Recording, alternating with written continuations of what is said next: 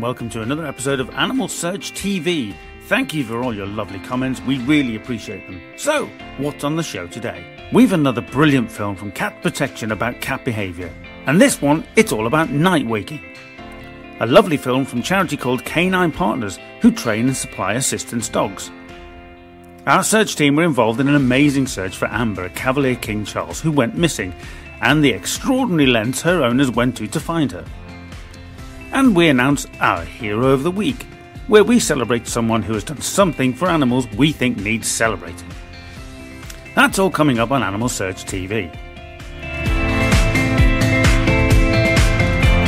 So, as you may know, Cats Protection have made a series of films about cat behaviour, and this one is all about the issue of your cat waking you at night, and I'm sure you'll agree they can be fairly persistent at 2 AM in the morning.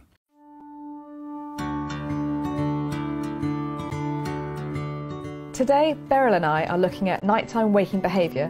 Does your cat keep you awake at night? Many cat owners are familiar with their cat trying to wake them up in the early hours of the morning. Some cats will meow at their owners or may paw at their face, and some even knock ornaments off the side. The cats are often trying to get their owners out of bed as they want something, whether it's to be fed, let outside, or they want some attention. And what do? We get out of bed at 5:30 AM to feed the cat or give them some fuss. Without realising it, we are reinforcing our cat's behaviour. As it's a successful tactic, we have trained the cat that this works and they'll try it again in another 24 hours time. But be warned, some cats may try alternative, more demanding ways to try and wake you. If you look at the behaviour of cats in the wild, they're crepuscular, meaning they're more active during dawn and dusk. Our cats have adapted over time to fit in with our waking patterns, although most cats will be woken up at the slightest signs of dawn. So what can you do about it? The first thing is to rule out medical reasons with your vet. There's a whole variety of medical conditions that can cause waking at night, particularly if they're crying excessively, disorientated, or feel restless. This is one of the reasons why it's important not to tell your cat off if they're waking you up at night, as they could be trying to tell you that they're unwell. If there are no underlying medical causes, then finding out your cat's underlying motivation can help. It's not enough to simply ignore the behaviour, we need to provide them with a suitable outlet for this behaviour.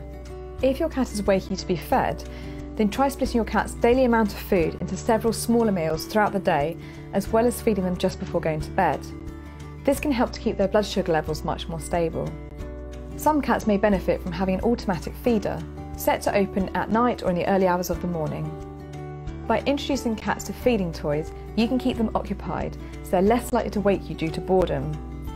Feeding enrichment toys are a fun and interesting way for cats to eat, much more so than simply out of a food bowl. It requires more thought and is therefore mentally stimulating. Always start with something really simple, such as a cardboard egg box with some of their dry food in there for them to pour out. You could try hiding a few dry biscuits around the house for your cat to hunt out at night, making great use of their sense of smell and their sensitive whiskers. Provide your cat with several play sessions throughout the day to use up excess energy so they may be more sleepy come nightfall. Interactive toys such as fishing lure toys with feathers are irresistible to most cats.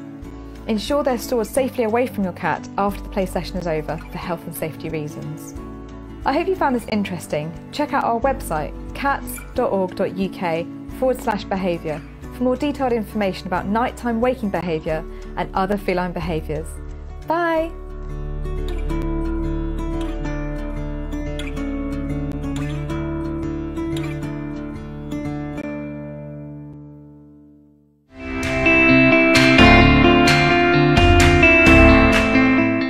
Well done to all at Cats Protection.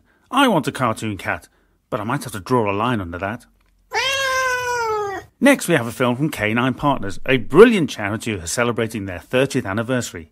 Here's a film about Kate and her canine partner, May.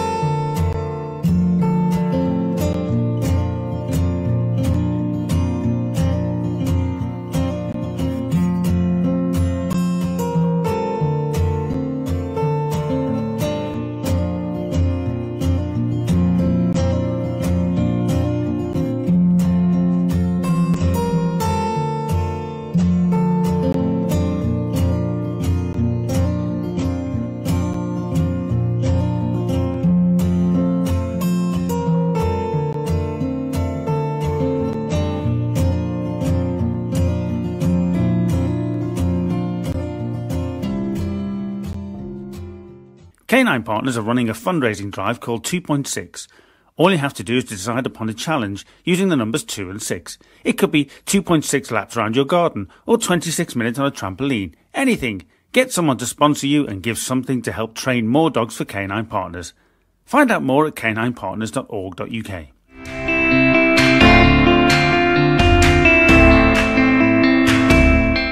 As you know, Animal Search have a brilliant missing pet search team, and recently they were involved in a search for Amber, a King Charles Spaniel who went missing from home. It was a really difficult search, which was more like a classic whodunit, but as you'll see, the outcome was a great one.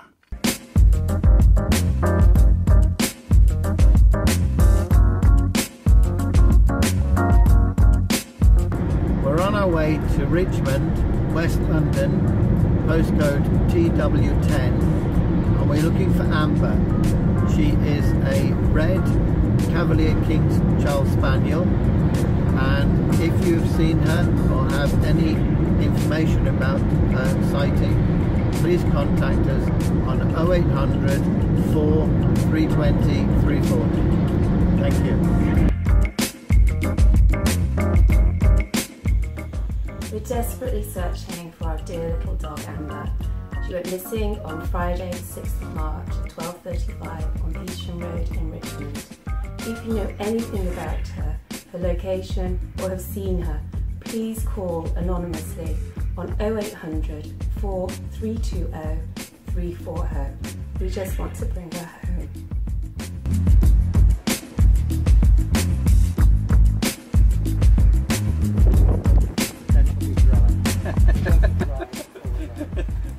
Andrew's theory.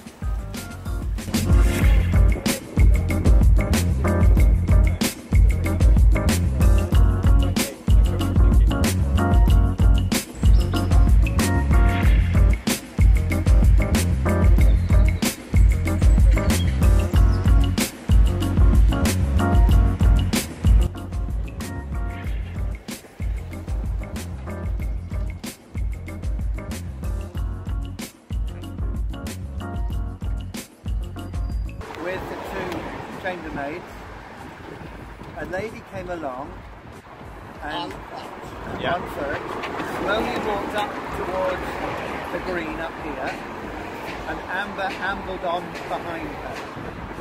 The last sighting we got was just on the corner up here where she went out of sight. Yeah, with the lady. Following the lady. So our next step is to do shop-to-shop investigations, inquiries, and also we will post her heavily in the green area, which is where she was last seen going.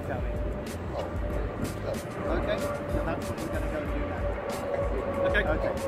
So quick update, I'm just reviewing the bus timetables here. This is the bus towards Ealing Broadway, number 65. We're particularly interested in the day that Amber went missing on Friday the 6th. At around 12:30. We just want to try and negate the fact that she may have got on the bus with a lady from this particular bus stop, which is next to the Pier 1 fish and chip shop on the main high street. If you're in that area and you possibly were on that bus or saw someone getting on that bus with Amber, please give us a phone on this telephone number on the poster, 0800 4320 340. Thank you. We've done all the triangle up here, and this side canvas both sides. We walk this way from here to check this. I think if we now do these side streets, so up into Vineyard and Lancaster Park, and make sure we sort of post to this area to box that whole sort of section off, and perhaps do some door up here as well, the distribution. Good with you? Okay, great, yeah, we'll do that.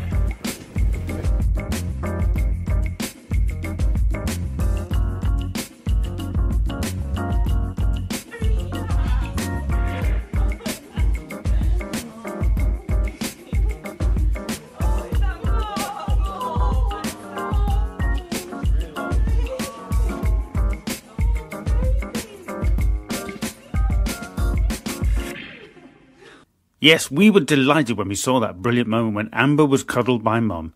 It's what the job is all about, so well done to all involved.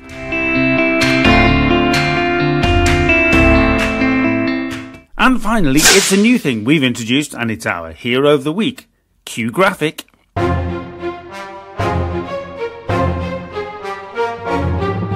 Hero of the Week is where we celebrate someone who's done something that we think is brilliant.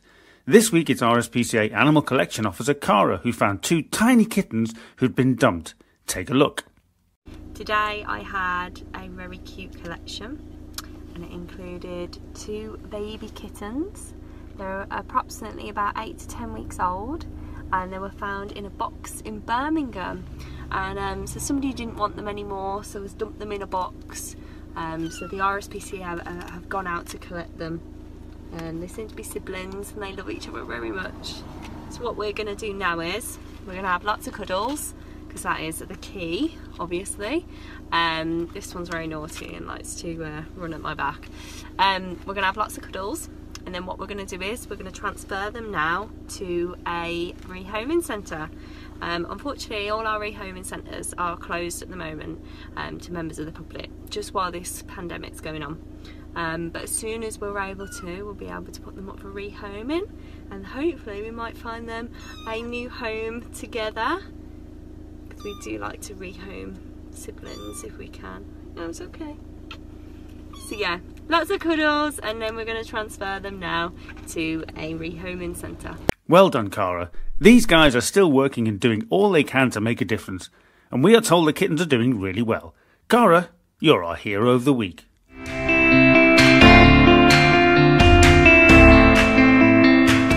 Don't forget, we've got a podcast you can download on iTunes and Spotify. And if there's anything you think that we should show, animal or pet related, then get in touch and we will gladly put it in the next episode. That's it for this week. Please remember to like and share and subscribe to our YouTube channel. See you next time.